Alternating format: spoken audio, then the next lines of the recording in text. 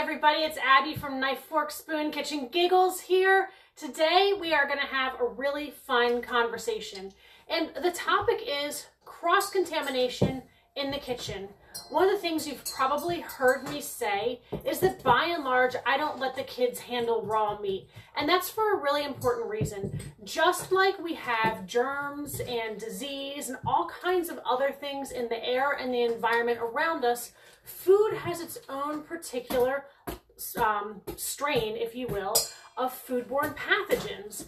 And there's some really famous ones you've heard of: E. coli, salmonella, and there's hundreds of other not famous ones.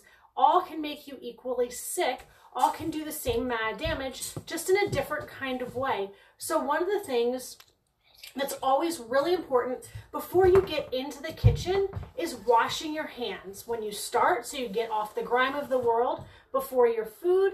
And then the girls are really excited. Step back, please. Celeste, step back, please. Thank you. So you wash off the grime from the world, and then also if you've been working with something like raw meat, it's not going to get the germs that are on this meat all over everything.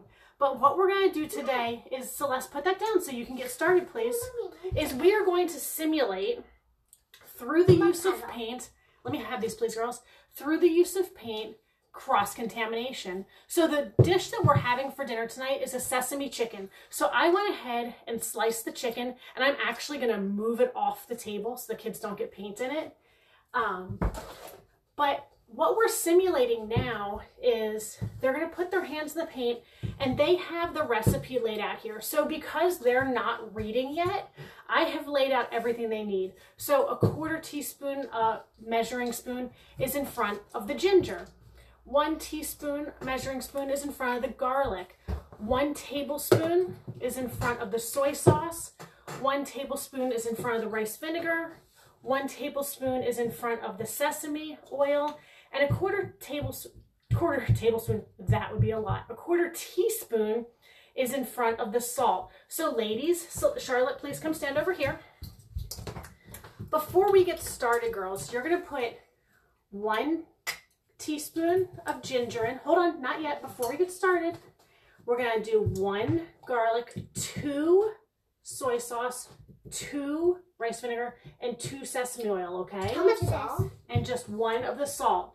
So now what we're going to do is, I put a white tablecloth down so it'll be really clear where all the paint gets, but I'm going to actually have the kids put both of their hands in their paint. So Celeste, here's your red paint, and Charlotte, there's your, put your hands in. And so this is simulating dirty hands. I'm not going to have them re-dip their hands because, you know, as they're using it, it's going to get thinner and thinner. So go ahead and put both hands in. And now go ahead and start making dinner. So we are going to have paint all over everything. This is going to be awesome, you guys. But it really is going to show the kids. And if you have children at home that fight you with washing hands, this is a great thing for them to be able to see. So go ahead and hold your hands up and show everybody. We got painty hands. My kids tell me, they come in from the chicken coop and they say, I don't want to wash my hands. And I say, please wash your hands. And so now they'll be able to see visually why washing their hands is so important, because they're going to see the transfer of the paint, just like if it were germs, onto everything they touch. So, okay, girls, we need 1 of these, 2 of these, 2 of these, 2 of these, 1 of these, and 1 of these. Go ahead and start making our marinade. So, 1 of these. Yep, so you two figure it out. Go ahead and start making your marinade. Oh, is it slippery? Here, I'm happy to help take lids off. I'll do all the lids for you.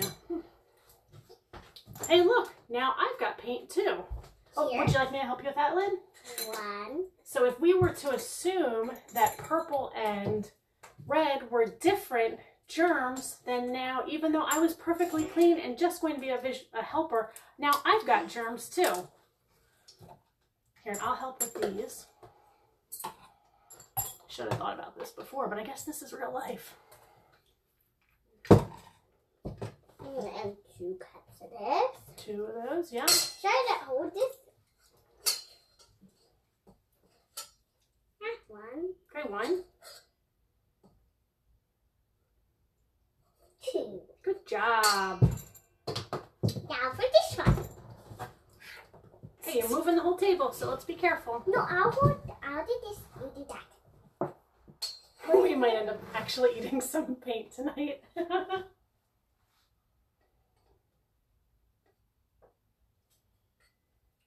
One, two, Okay, you did it. and then you have to wash that. I will have to wash all of it. And now, have we done rice vinegar? No. No, but we did do the garlic. Mm-hmm. Okay, I'm gonna take the measuring spoon out of the garlic. Whoa. There. Okay, go ahead and put the thing down. And now what do we need to do to mix this marinade up? We need to whisk.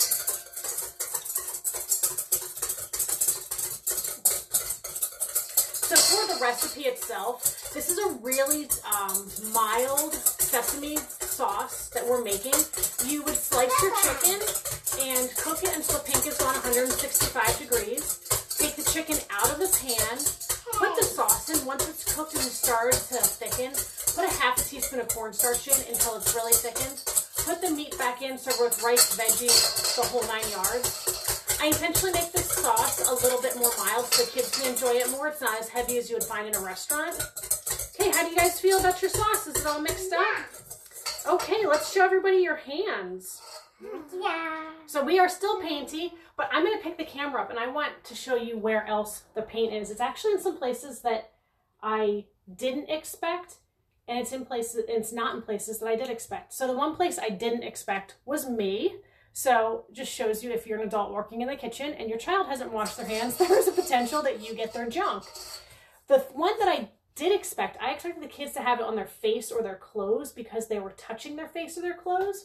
And it's interesting to see that other than a little bit of spot on Charlotte's arm and a tiny bit in Celeste's cuff, we really don't have that much paint on the children themselves. The mixing bowl looks kind of decent. Let me see if I can pick this up and show you. Let me see if I can turn the camera around. Okay, here we go. So you'll see the mixing bowl has some paint on it. The tablecloth also has paint on it. But what's really grimy are all of the bottles. And in particular, look at the lids. So with these spice jars, you know, depending on what kind of... it stinks. It does stink. Depending on... You can go wash your hands in the bathroom sink. Depending on what kind of germ or foodborne pathogen or actual disease we're dealing with, they could live for a while. Some of them might die really quickly on the surface, but some of them might live for a long time. So now my ginger here and my salt over here have gunk all over them. So if I pick this up in an hour to make a different dish, I'm potentially recontaminating everything. So this is great food for thought as you guys are working with your kids in the kitchen and you're encouraging them to wash your hands. I had no idea what to expect today. This was a lot of fun. And I think my kids will have a better understanding now of let's see if I can get this spun back around to me. Working with clean hands and why it's so important, especially with everyday environmental things like when you're playing with the dog and the cat and the chickens and if you have other animals or when you've been out digging in the dirt. So guys, this was a lot of fun. I appreciate you coming along on this ride with us today. And we are going to be at 2 o'clock. I'm trying to see the clock. I don't know what time it is. In a little over half an hour, we're going to be on the Too Cool for School page. Calvin's going to be making some brownies and I'm throwing a ton of math, conversions. Charlotte says hi. I can't see. And fractions in to him on the fly.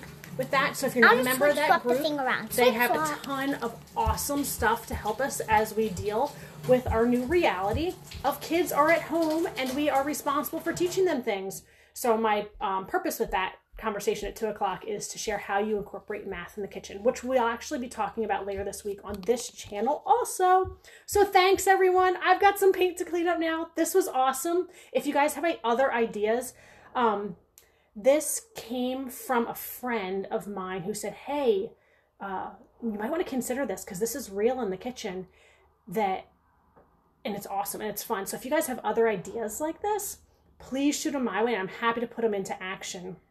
And I'm seeing now I have a friend of mine who is a doctor, and she's saying you'd be shocked at how many germs, bacteria, and toxins live in the dirt, including botulism. So botulism is one of those things that is a foodborne pathogen that is real, and it is nasty, and it will make you not feel good. So washing your hands, adults, sometimes we need a reminder, but we won't talk about that now.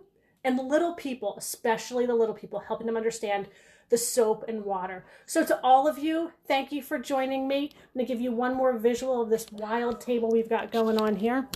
All of this paint simulated germies. All right, folks, have a great day. I will see you tomorrow.